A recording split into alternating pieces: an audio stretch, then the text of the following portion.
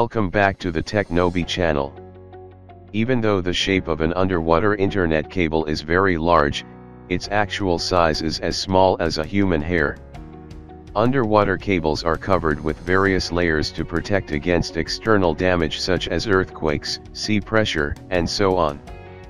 The following is a brief process of making underwater internet cables. The internet has come a long way since it was first introduced. At first the internet was only accessible to a handful of people who had the knowledge and tools to go online, whereas today the internet is available to billions of people around the world. Thanks to the development of undersea cables that made it possible to connect entire continents. About 97% of data communication between countries through the communication system.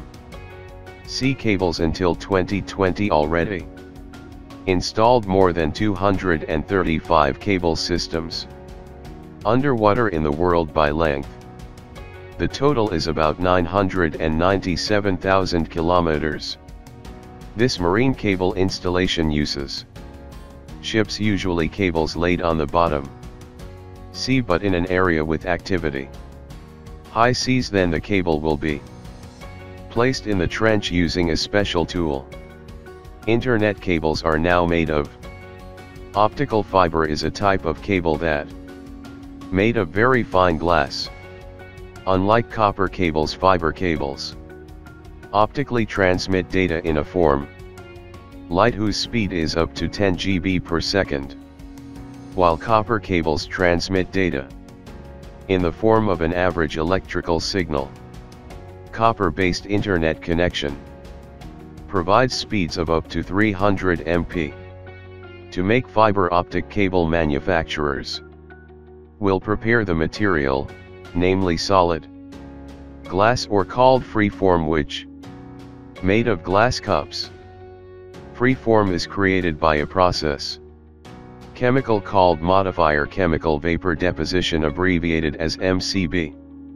The glass end of the cup is mounted on the LED machine or a special lathe. In this process, two chopped glasses will be installed on the LED machine. Later the two cup glasses will be rotated by a lathe, then heated with a torch that comes from hydrogen and oxygen. By heating both ends, cup glass turns white, which indicating that this temperature has been reached 2000 degrees Celsius. Then the two cups will become one. In this MCVD process, chemicals too will be included, and with which temperature very hot the chemical will form a layer inside. The layer is a waveguide profile, which is also known as profile. These indexes and layers are very necessary for laser-based communication systems. Then the layer will melt to be the glass, which is the essence of fiber optic cable, while cup glass. The rest will wrap the optical fiber. After becoming freeform, then it will be cut using a torch until it separates into two parts. Then preform that has been cut, then converted to optical fiber. The process is called fiber drop. Preform inserted into the chart. The furnace is then heated to a temperature of 2000 degrees Celsius to soften the tip. Privum, then the force of gravity makes end of the freeform glass will drop to the bottom. The first strand of glass to fall, going to cut then the rest of the cut strands. Included in a network, serves to control the diameter. Optical fiber to remain stable at a diameter of 125 micrometers. Glass strands are allowed to go down through a cooling chamber filled with water and helium gas.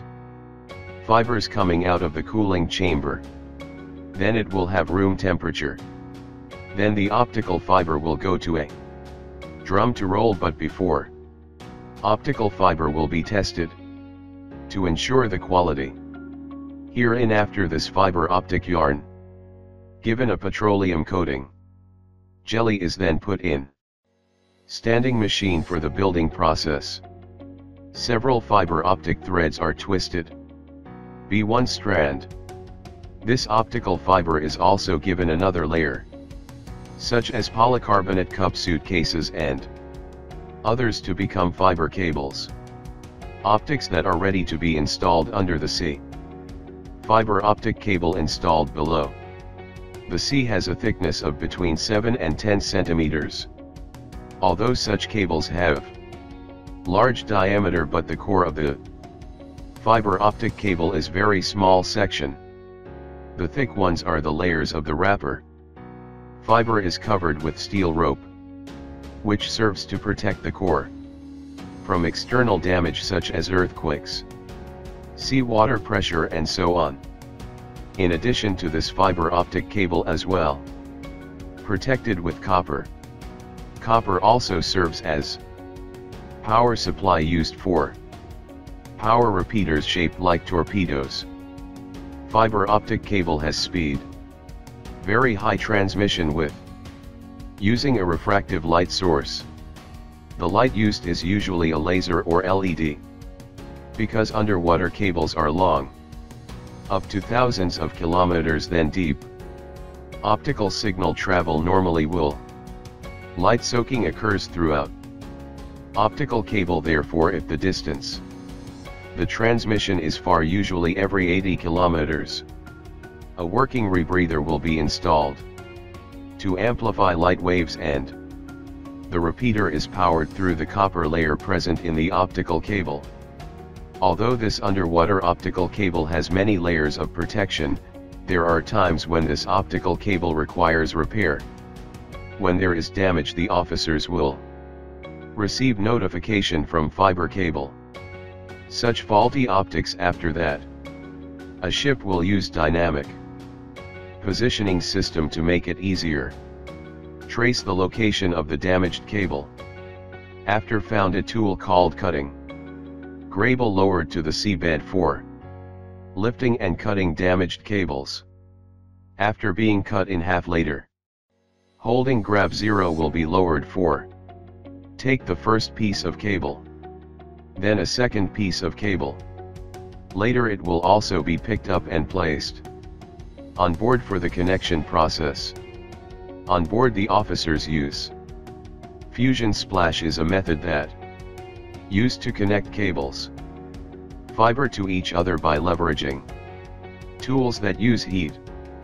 When all fiber optic cables connected to the next fiber optic cable will be lowered again to the seabed.